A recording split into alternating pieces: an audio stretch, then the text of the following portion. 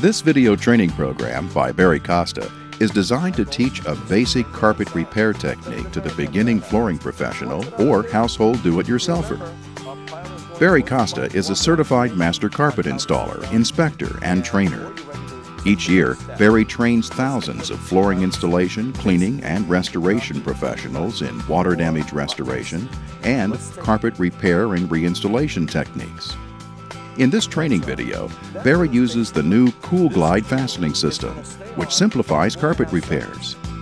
In the past, even the most basic carpet repair required an experienced professional. Now, with the KOOLGLIDE system, basic carpet repairs are so simple that just about anyone can do them. For more difficult carpet repairs, a trained professional is still needed, but KOOLGLIDE makes both basic and intermediate repairs easy. For information on many more basic and intermediate carpet repairs, Barry offers a complete DVD training package of specific step-by-step how-tos. At the end of this video, there's information on how to order this course.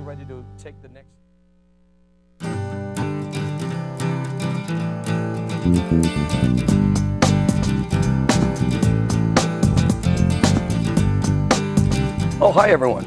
My name is Barry Costa, and I'm here today to show you a revolutionary new system of doing carpet repairs. Funny thing about this system here is it isn't just used for repairs. It's also used for carpet installation. Carpet installation repairs can be done by the novice, by the experienced, by the super experienced out there. And people that know me know that it takes an awful lot to get my attention on something new to our industry. Well, this tool here really got my attention. I teach carpet repair schools from here to Australia, the US to Australia, and go to Canada, England, and so on. And I like always to give my students a way out if there's a problem. Well, this isn't just simple to use. If you don't like what you've just done, you've got a way out. You've got a way to correct your repair.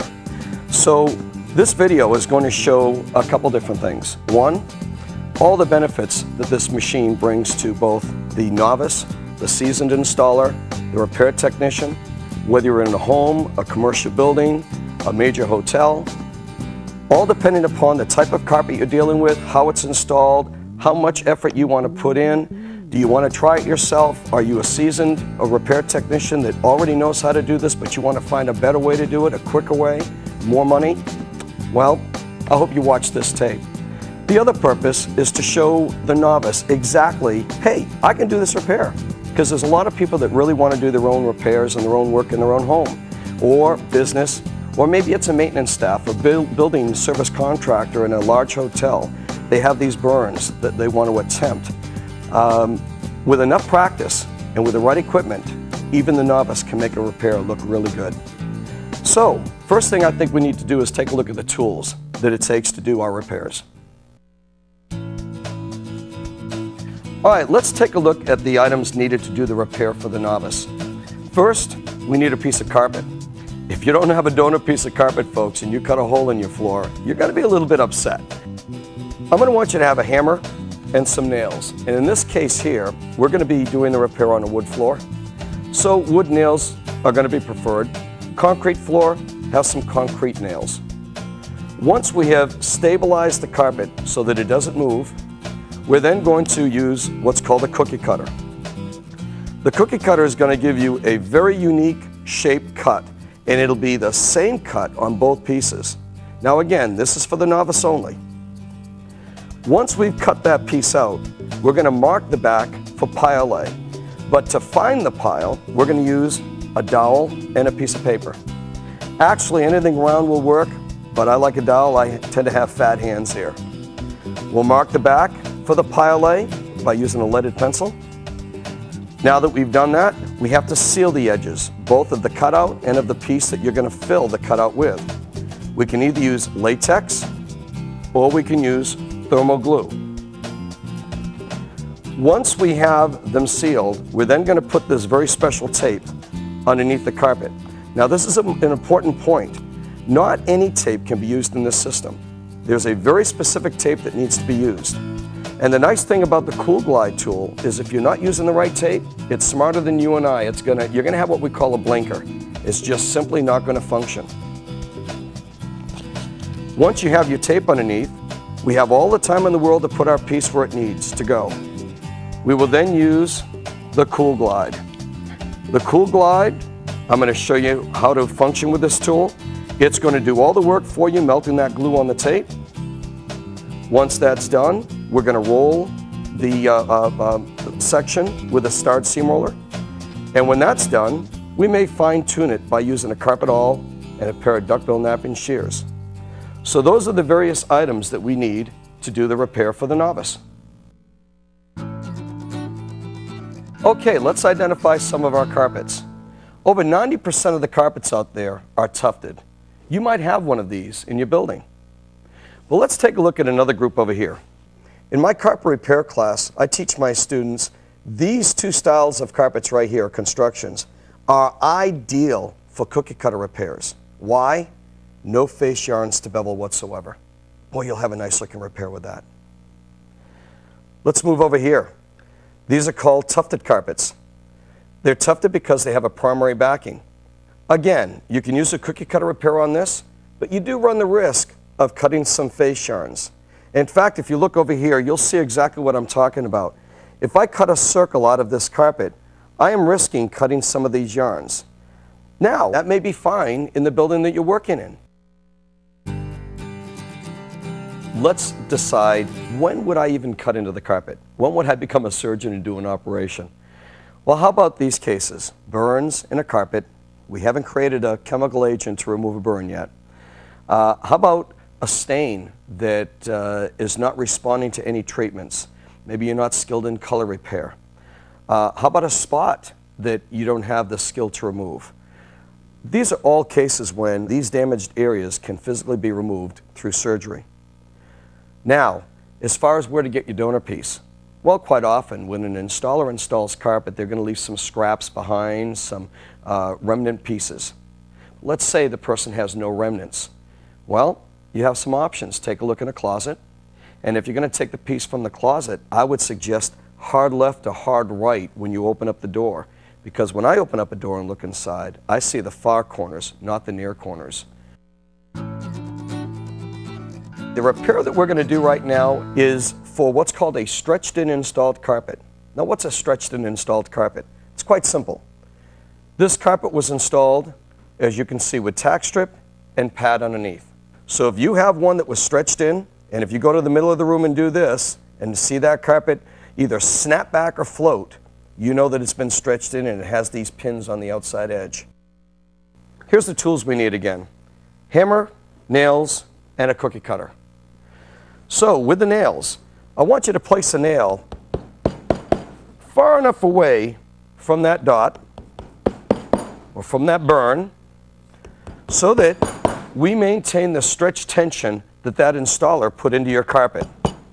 Because as soon as you cut into this carpet, that space is going to expand very, very rapidly.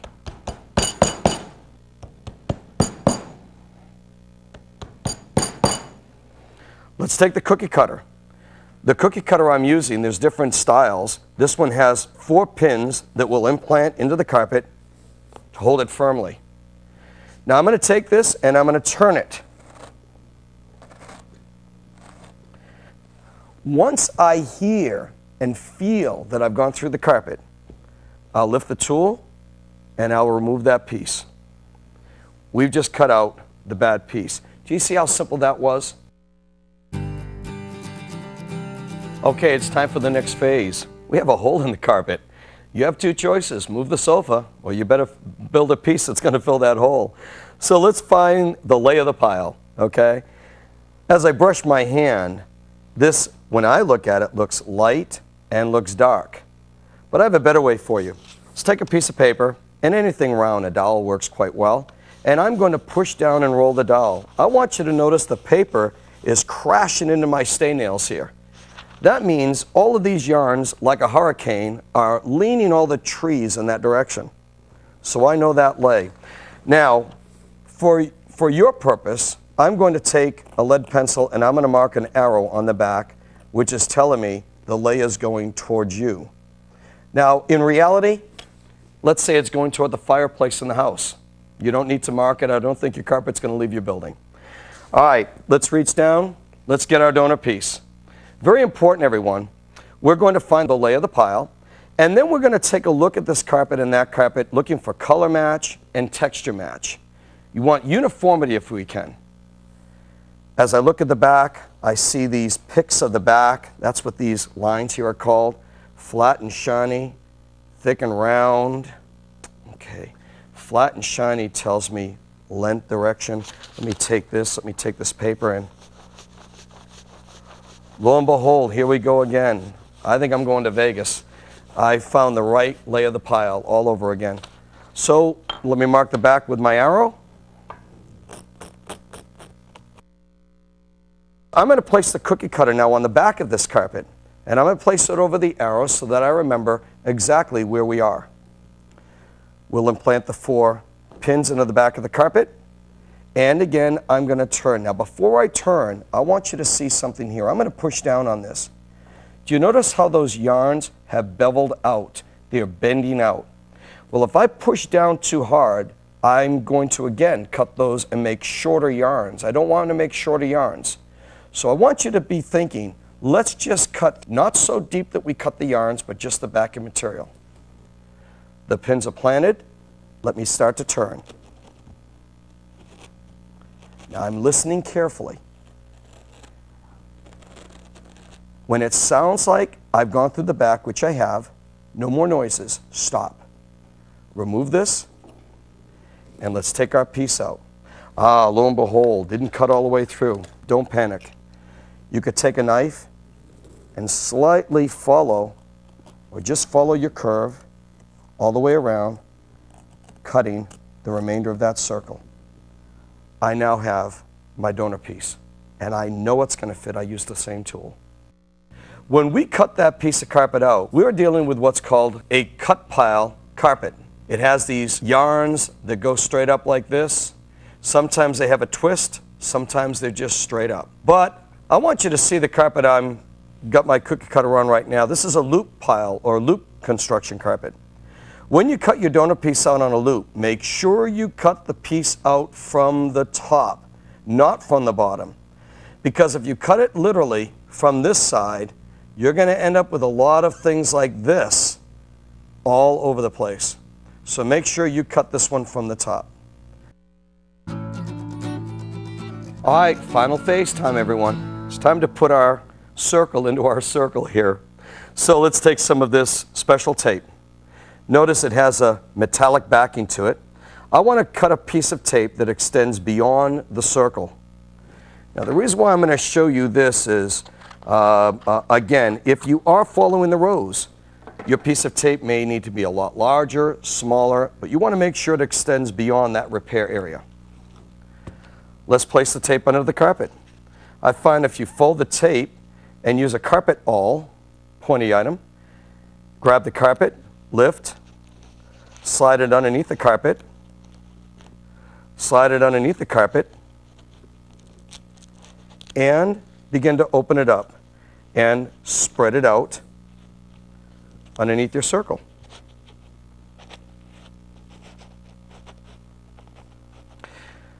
With my finger, I'm going to make sure that it has extended on all 360-degree edges. It has. And that line there, if you've cut a circle, is a great guide also, isn't it? If you're right in the middle. Okay, our tape is underneath. Now it's time to seal our edges. Now everyone, when you seal edges, we're going to use a latex-based or an acrylic-based type adhesive.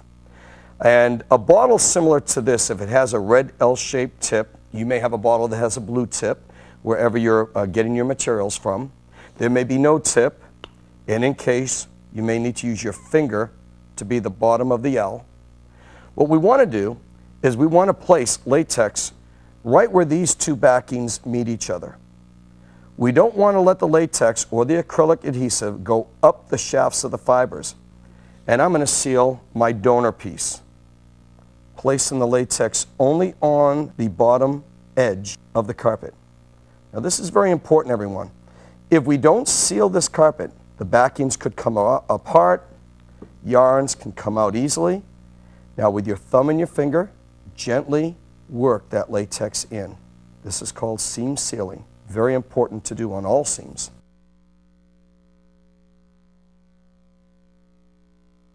Let me move my piece over here. If those yarns seem to be falling in your way, take some masking tape. Touch the tips of the fibers and draw them back. That keeps it from falling inside that space. Okay, let's apply the seam sealer now on this part of my carpet.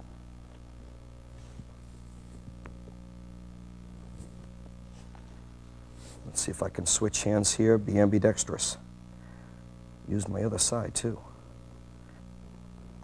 Now I'm going to use my finger to work that latex in. And again, please be careful. Don't let it go up the yarns.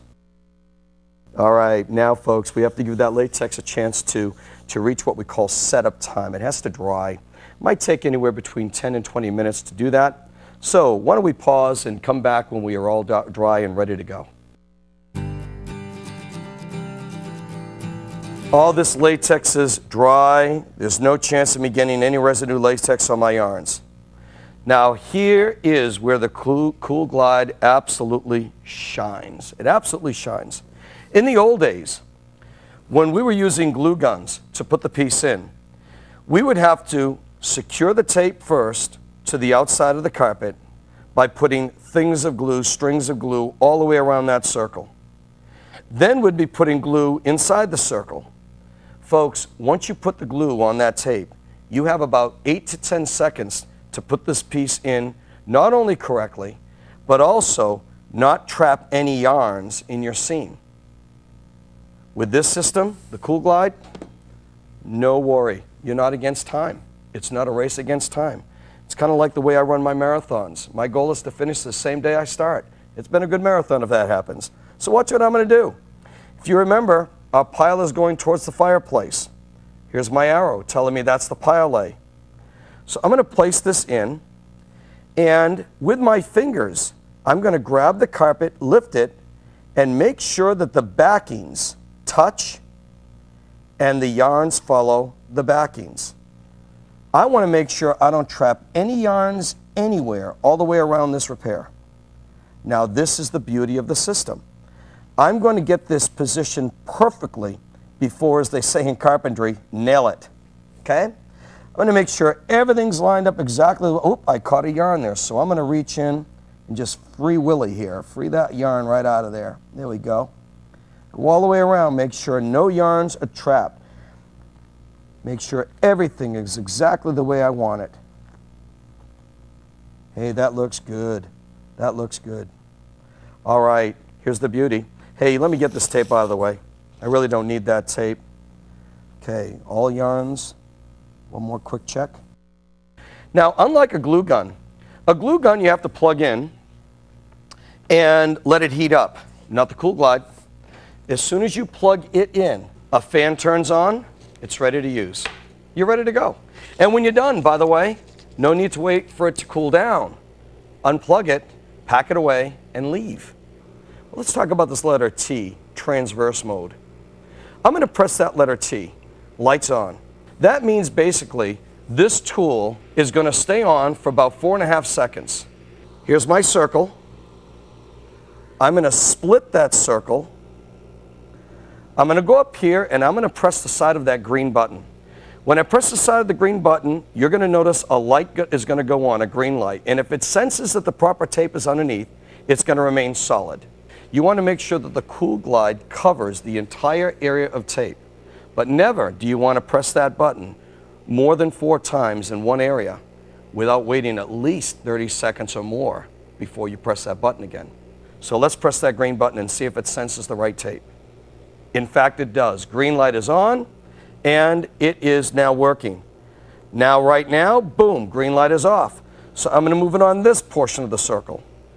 I'm going to press the side of the green button. There we go. It found the tape. It's beginning to reflect off the back of that tape and beginning to melt that adhesive that was on the tape. Now I'm going to rotate it halfway again. And this middle triangle, by the way, is in the middle of my circle. I'm going to press the side of the green button. There we go. It's sending the waves safely through the carpet to melt that adhesive. And the light is off. And one final move and one final press. Boom. And when that light goes off, believe it or not, all that glue that was on the back of the tape is melted. Let me move the KOOLGLIDE. Now I'm going to roll this with a starred seam roller. Because I took all the time in the world at the beginning to make sure everything was lined up well, even a novice can cut a circle, possibly have a few beveled yarns, but because we paid attention to nap lay, or pile lay as we call it, we've got a beautiful looking repair.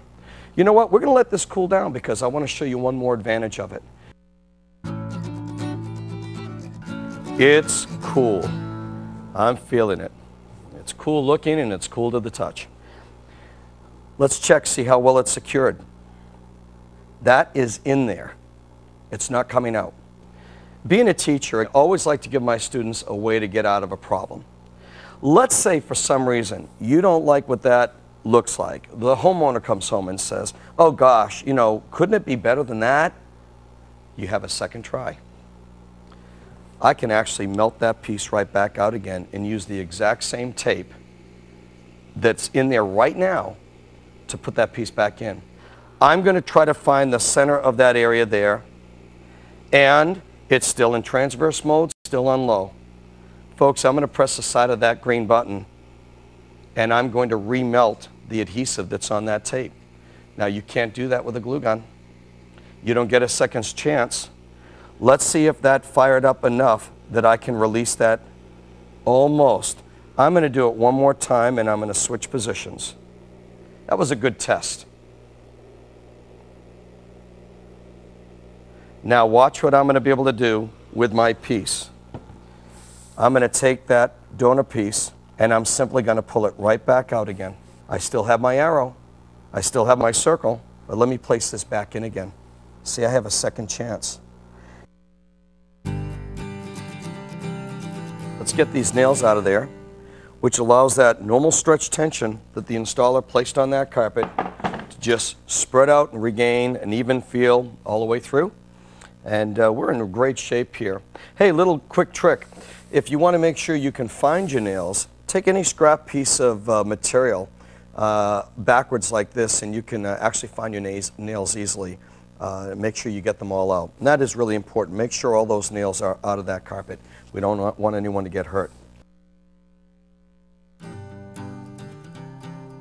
Okay, everyone. You know what? Let's recap all the benefits of using the KOOLGLIDE system here. Remember, there's no wait time to heat up. Also, no wait time to pack up. No heat distortions. It warms the carpet up, makes it much more malleable to work with. You have no pressure with time to put that piece in. And you get a second chance if you don't like what your final result is. And finally, all of your rugs now can be put together from the top. You can see what you're doing, not needing to use a T-nozzle glue gun and scrim on the back. So, folks, take a look. What do you think? Wasn't that easy? With the KOOLGLIDE, the right tape, a little bit of practice, you can do really quality work out there. Hey, good luck with it all. And you know, if you want more information on how this is done or you're ready to take the next step, I have a DVD series available. We sure hope you look for it. For more information on basic and intermediate techniques of carpet repair, including direct glue-down sectioning and surface grafting, you may order Barry Costa's Professional Sectioning and Grafting Made Simple by phone, email, or U.S. mail. The instructions in this video are intended to assist you with a simple repair, but do not guarantee a satisfactory result. If you feel a repair is too difficult, or your attempt at a repair fails to produce the results you want, we recommend that you contact an IICRC certified carpet repair and reinstallation technician, or a carpet installation contractor trained and certified by the CFI, WFCA, the United Brotherhood of Carpenters, or the Install program. Mr. Costa and the makers of KOOLGLIDE tools and tapes are donating the proceeds of this video to cancer research in honor of those who have survived and those who have not.